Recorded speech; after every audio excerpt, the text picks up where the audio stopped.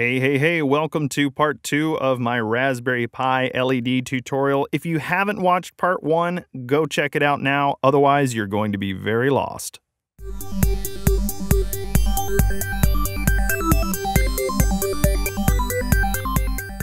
Okay, moving on. I'm going to wire up the yellow LED just underneath the red one here at row 21. And I'm going to place the green LED here beneath the yellow one at row 24. And like I said before, the row placement isn't all that important as long as your circuit can be completed. Feel free to experiment later once you've gotten everything working. Okay, now we need the resistors for our yellow LED and another resistor for the green one. Make sure you've lined up the 3 smaller bands toward the longer lead on the LED and the short lead is on the negative blue column. Now we need 2 more pieces of wire. So let's get a yellow wire for our yellow LED, and I'll take a green wire and use that for the green one. And let's plug it in here next to the yellow LED's resistor at row 28.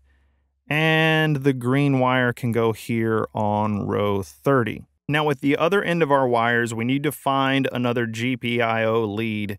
For the yellow LED, I'm going to go here below number 4, which we're already using for the red LED. And it's in the spot labeled number 17. But on our breadboard, it's actually row 8. I know this can get confusing with all these numbers being thrown around, but just follow along with the where I'm placing them on the video and look at the diagram that I'll have in the description below.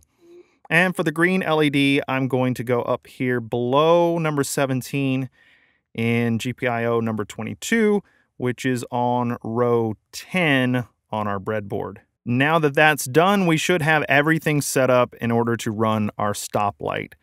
And we've already imported everything that we would need, except for one more library we need to control some timing. So let's go ahead and do that. And if you have your Python interpreter still up, type in this, import time, and hit enter. Now we can use a sleep timer to control how long to wait in between turning our LEDs on and off. And in a normal stoplight, the light is green for a while to let cars pass. Then a yellow warning light for a shorter time period lets drivers know that the red light is coming soon. Then the red light comes on, signaling drivers to stop. So how can we do that with our LEDs? Well, we can write a short script that will loop through a few commands. But before we can do that, we need to set up our yellow and green LEDs in Python like we did for our red LEDs. So let's go ahead and do that now. Since our yellow LED is on GPIO number 17, we're going to type in gpio.setup, parentheses 17, comma, gpio.out, close parentheses. Now our yellow LED's I/O is ready to go. Our green LED is on GPIO number 22. So we do the same thing basically, but replace 17 with 22. So gpio.setup, open parentheses, 22, comma, gpio.out, close parentheses. And now our green LED is ready to go. And now we're ready to get started with our Python script. To perform a loop, we're just going to start a never-ending while loop. If you're familiar with programming, you've used while loops and for loops. So basically what we're going to do is this, while true. And basically what that says to Python is while true, which is always going to be true is true. I know that's kind of redundant, but it just says continue this loop as long as that condition exists, which it always will until we close it using Control-C. Then we need to turn our green LED on. Python is sensitive to spaces and tabs, so use a tab before typing the following lines of code.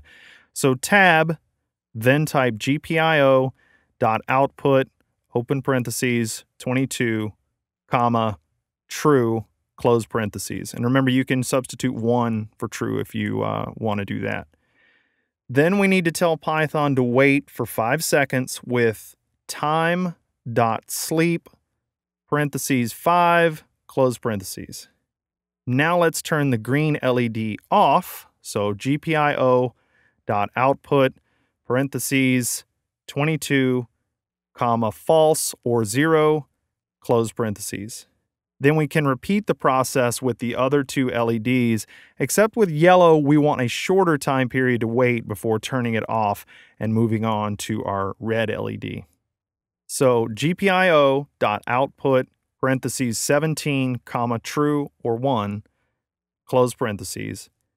Time.sleep parentheses 2, close parentheses.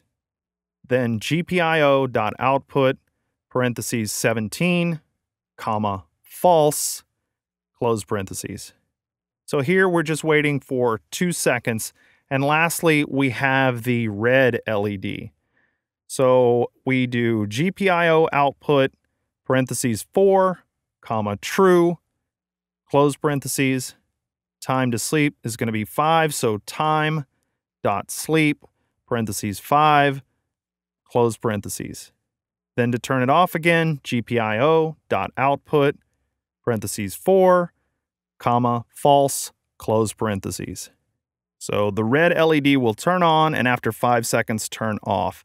And since our script is in this never-ending while loop, when the red LED is turned off, it will go back to the green LED again at the beginning of our script. And to start the script, you can just hit enter on a blank line. And in order to stop the script, you type Control-C. I'll just let the script run through a few more times before stopping it. But while it's doing that, let's talk about what we're going to do next. Next, we're going to play around with some of the timings and also learn how to save our scripts to run them again later. Because to type all of this into the Python interpreter every time we wanted to run a script or change something would get rather tedious. So I'm going to show you how to run a Python script from a text file. We're going to use the Pico file editor and start a new file called rapidblink.py.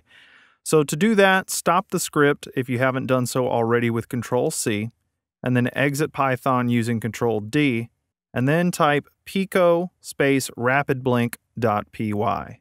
Now in this new blank rapidblink.py file, we can put all of the setup steps that we did earlier in case we want to run this after shutting down or closing Python. And if you've been following along since part 1 without stopping, you might get a couple of errors, but don't worry if you do, the script should still work just fine. I've inserted the GPIO.set warnings to false on line 2 in my script to silence those warnings. Okay, so here's what we're going to do in the RapidBlink script. Copy it just as you see it here. The spaces after the while true statement are tabs, and this is very important in Python as tabs and spaces do matter. I'll have a link to all of these commands in the description below so that you can copy and paste them if you want. So I'm going to leave the script on the screen for just a few moments. You should probably pause here if you're typing this in by hand. Okay, now that you have all the commands in the text file, let's save the file using Control-X, then just answer Y here for yes and hit enter to save. Now that we're back to the command prompt, let's run the script. So we will type Python space rapidblink.py. And by the way, you should still be root to do this. But if you get an error, make sure that you're root by typing sudo-i to put it into interactive mode so we don't have to type it every time we want to run something. You should now see your LEDs rapidly blinking back and forth. To exit this script, just do Control-C like we did before. Now, when this script was terminated using Control-C, chances are you probably have one of your LEDs stuck in the on position. So how do we turn that off? Well, you could go back into Python and type all the setup stuff in manually, or we could create our own script that turns all the LEDs off. So let's do that now. So we're going to create a new file called ledoff.py. So pico space ledoff.py. And here are the commands that you need to type in or cut and paste from the link I'll provide in the description below. Once you have all of that in your file, you can save it just like we did before using Control-X, answer Y for yes, and hit enter to save. Basically what this script is going to do is set up our GPIO and then set all of those outputs to false. Now let's go back into Python and run it. So Python space ledoff.py, and you should see all of your LEDs are off at this point.